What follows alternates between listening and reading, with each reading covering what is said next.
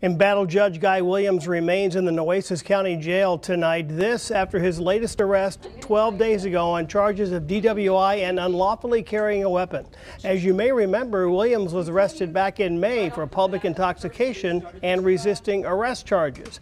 One attorney representing Williams says he hopes to get him into a treatment for PTSD, but for now, both of his attorneys and Williams both believe that jail is the best place for him. But we all have to remember that this is a human being who is suffering in front of everybody, and we're hoping to get him further treatment to deal with it. Williams is being held without bond.